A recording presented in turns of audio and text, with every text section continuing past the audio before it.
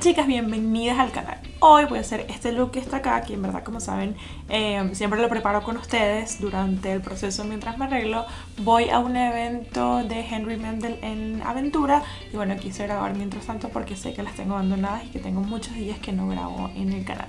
Así que si quieren ver cómo me hice este look, van a haber muchos bloopers dentro del video, pero si quieren ver cómo me hice este look, por favor no se retiren del canal.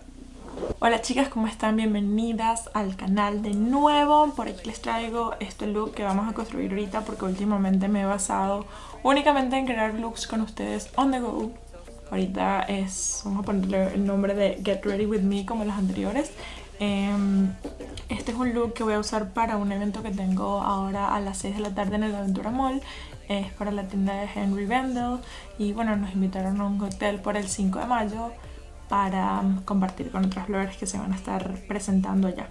Ahorita tengo destellitos de dorado, no sé si lo ven en la cara, es porque tenía una mascarilla de las de mi kit de My Beauty Box, creo que es que se llaman, ahora se las pongo en el link abajo, que son unas mascarillas que me llegan mensualmente. El primer que voy a utilizar para este look va a ser este de Smashbox, el de Prime Water. Tengo la partecita de arriba, está suelta, entonces está suelta, entonces lo utilizo con mucho cuidado. Ahora para los ojos voy a utilizar el mismo primer que uso siempre, que es Stay On Straight de Benefit. Voy a pasar a sellar lo que hice en crema. Voy a utilizar el Studio Fix en el NC40. Ahora voy a estar utilizando la paleta de Mario Anastasia, creo que no cambia entre la rosada y esta. Voy a comenzar con este tono que se llama Lula.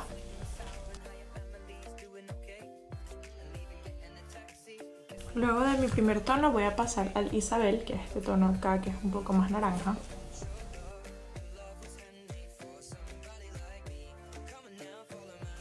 Luego voy a limpiar con mi Veramon Color Switch y voy a difuminar bien los colores entre ellos. Ahora para el tono que voy a utilizar adentro va a ser este violeta, el oscurito que está acá.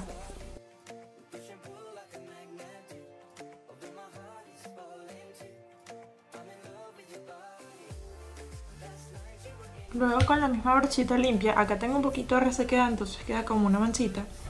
Voy a pasar con un tono un poquito más claro o inclusive mi Studio Fix y voy a aclarar un poquito las esquinas para que no me queden saturadas de color. En estas partes que tengo resequedad y no me funciona el concealer.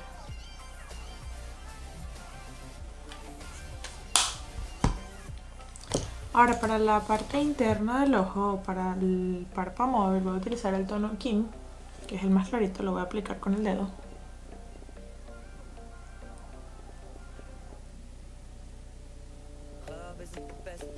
Y así más o menos se va viendo el resultado.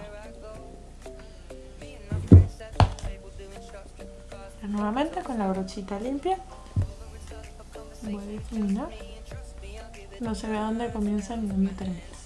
Para la parte interna del ojo o el lagrimal voy a utilizar este iluminador de Becca de la línea que sacó con Jacqueline Hill para iluminar mi lagrimal.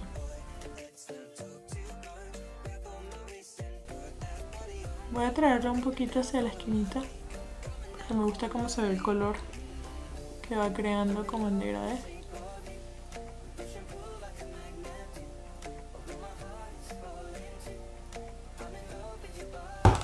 Ahora con una toallita húmeda voy a retirar el exceso de producto que tengo y darle más o menos el ángulo que quiero.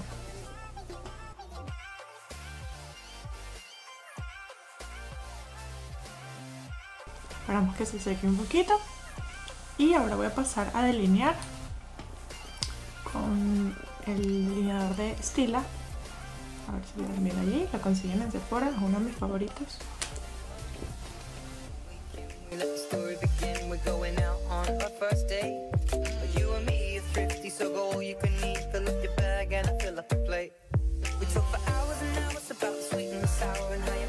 Ahora que ya está listo el delineado, voy a pasar a rizar mis pestañas. Muy pocas veces lo hago, La idea es que pasemos el mismo tiempo en una y en la otra, por lo menos aquí contamos 1, 2, 3, 4, 5. Vamos a decir que llevamos 10 porque mientras estaba hablando lo tenía. Y contamos 10 aquí. 1, 2, 3, 4, 5, 6, 7, 8, 9, 10.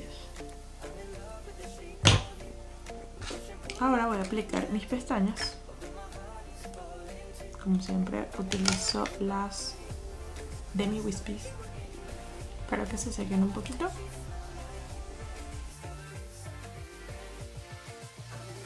La diferencia entre pestañas y sin pestañas solamente que ahorita como no tienen rímel no se nota tanto.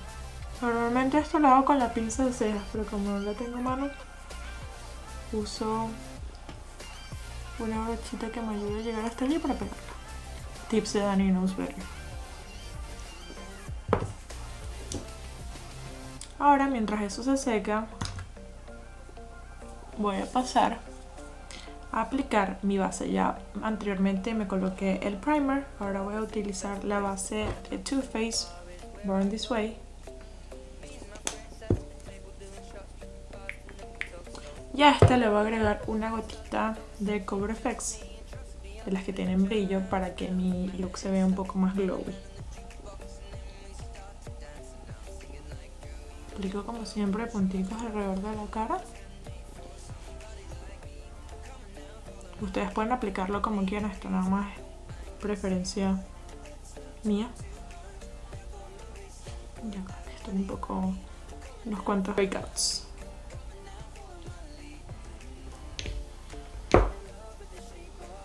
Para difuminarlo voy a utilizar esta brochita.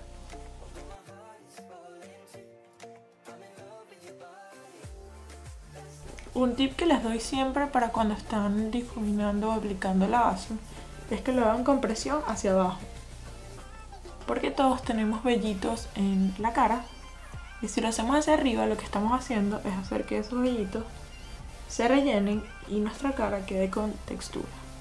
Luego de que apliqué la base, a mí me gusta ir con mi Real Techniques o Beauty Blender para darle un acabado más smooth, más suave y que no se vea ningún brochazo por ahí. Perfecto, una vez que tengo lista la piel, voy a pasar a aplicar mi corrector de ojeras, que voy a utilizar el de Maybelline Fit Me en el tono 25, que se llama Medium Moyen. Este, como les digo, siempre lo aplico en la parte que quiero corregir. No lo llego tan hasta abajo, sino solo en la parte que quisiera corregir. Y luego, con de la misma línea de Maybelline de Fit Me, el tono 15, que es mucho más claro, es con el que voy a realizar mi iluminación.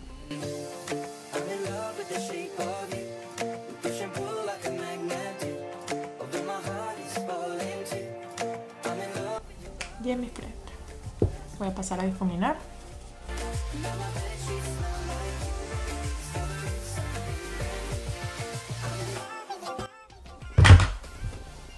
Luego de esto voy a pasar a usar el polvo de Laura Mercier para sellar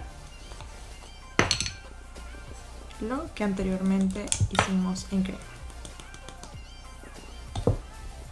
Esta brochita es la de Real Techniques, así para poder utilizarla debajo del ojo.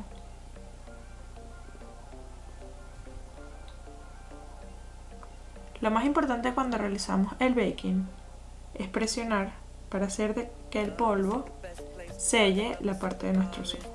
Ahora para el contorno voy a utilizar el kit de Anastasia Beverly Hills, estos dos tonos de acá.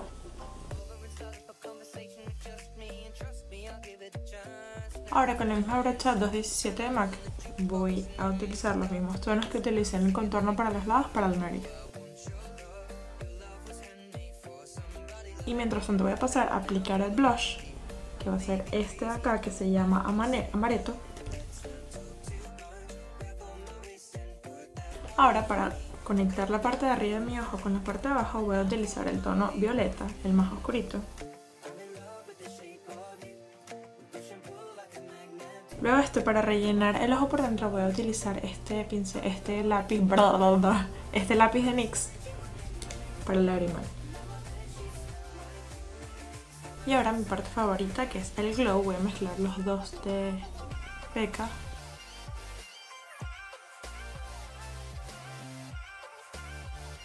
Ahora, mientras decido qué color de labios voy a usar, voy a aplicar un poco de baking para darle un poco más de intensidad al contorno. Y para la boca tengo ganas de utilizar este Butter Gloss de NYX en el tono tiramisú. Vamos a ver qué tal. Y bueno, chicas, este es el resultado final del look. De verdad que estoy súper contenta con esta adquisición de Butter Gloss de NYX en el tono tiramisú. Me gustó mucho porque de verdad yo no soy de siempre ponerme tonos muy oscuros o muy fuertes, y esto era más o menos lo que quería, es un brillito con un poquito de color. Me voy a terminar de alistar, no hago el cabello con ustedes porque ya me falta muy poquito tiempo, ya tengo que estar allá y el tráfico está bastante fuerte hoy porque es viernes. Espero poder subirles este video hoy en la noche o mañana en la mañana. Gracias por siempre acompañarme. Estoy trabajando en nuevas ideas para el canal, para hacerlo un poco más seguido. Yo sé que siempre lo digo, pero bueno, intentar hacerlo un poco más seguido y también aceptar sus sugerencias y bueno, utilizarlas. Muchas gracias por venir al canal. No olviden darle un like si les ha gustado este video y tampoco olviden en suscribirse.